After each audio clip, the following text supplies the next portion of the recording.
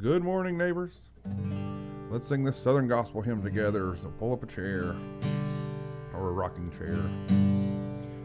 There are loved ones in the glory, whose dear forms will you often miss. When you close your earthly story, will you join them in their bliss? In the joyous days of childhood, oft they told of wondrous love, pointed to the dying Savior. Now they dwell with him above.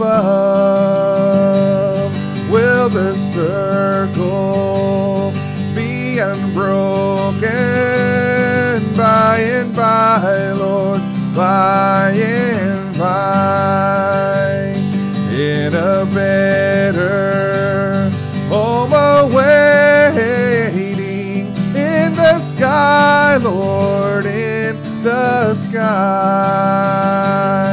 You remember songs of heaven which you sang with childish voice. Do you love the hymns they taught you, or are songs of earth your choice? You can picture happy gatherings round the fireside long ago, and you think of tearful partings when they left you here below. Will the circle be unbroken by and by, Lord, by and by, in a better home awaiting in the sky, Lord, in the sky?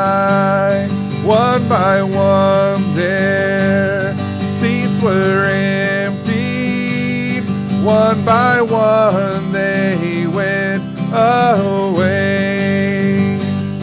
Here the circle has been broken. Will it be complete one day? Will the circle be unbroken by and by, Lord, by and by, in a better home awaiting in the sky, Lord, in the sky?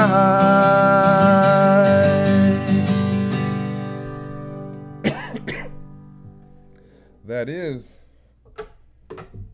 a question. See, this is a song that has question marks in it. Will the circle be unbroken? And almost everyone ends with, here the circle has been broken. Will it be complete one day? They taught you, or do you love the hymns they taught you, or are songs of earth your choice? When you close your earthly story, will you join them in their bliss? You know, it's asking questions, and it's a question that we each and every one must ask. There is a thought nowadays that, you know, everybody gets to go to heaven. It doesn't really matter. You just, okay, quote a few things and you'll make it. But really, Jesus Christ was dealing with publicans and sinners. He's dealing with Pharisees. He's dealing with, so that's very religious people and people who really didn't care at all. And he said, you know, neither one of you are correct. I'm trying to bring you, and you have to follow me and live like I lived. Follow me through a watery grave. Follow me to the cross, you know, all these things. And then continue to live it. Love God and love your neighbor. Do these things. Because sometimes, like, like we were saying, we don't even ask that question. We just say, they weren't a serial killer, so they obviously made it. But we have to be able to answer these questions, and a question not only for ourselves, but Lord, am I doing whatever I can so that circle will not be broken, that we'll be able to join together around that throne, and that's what we want. In Matthew chapter 22 and verse 23, the same day came to him the Sadducees, which say that there is no resurrection, and asked him, saying, Master, Moses said, if a man die having no children, his brother shall marry his wife, and raise up seed unto his brother.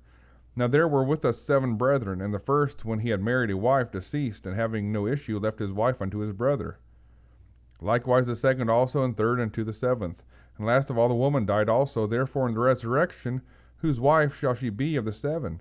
For they all had her.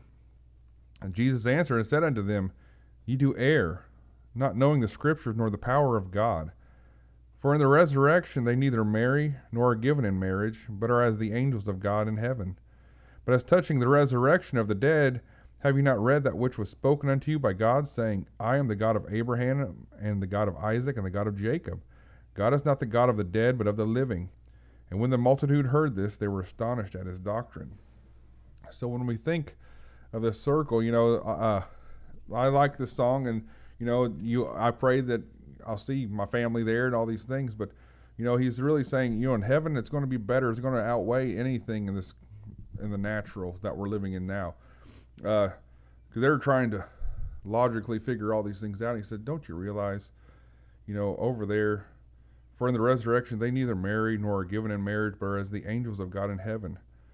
And the family of God, it's an amazing thing.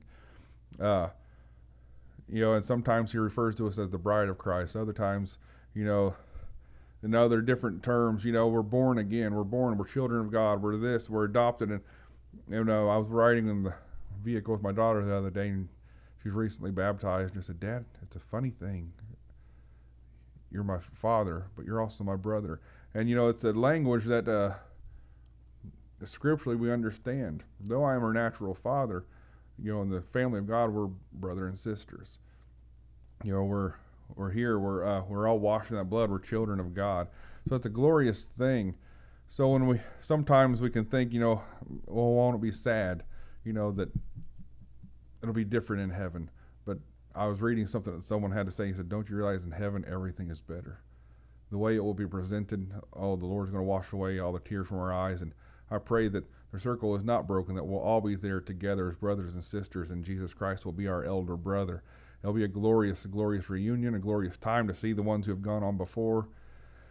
And to see my dad again, to see these ones who have made such an impact on my life, not only that I've met face to face, but who I've read and learned about, the saints throughout the Bible. To have that glorious reunion someday will be beyond anything we can imagine. In this life, we just can enjoy ourselves trying to imagine some things. Just don't lock it in and say, this is how it's going to be. Just say, Lord, whatever I think is going to be more glorious than what, it's just going to be amazing. So God bless you all this day in Jesus Christ's name.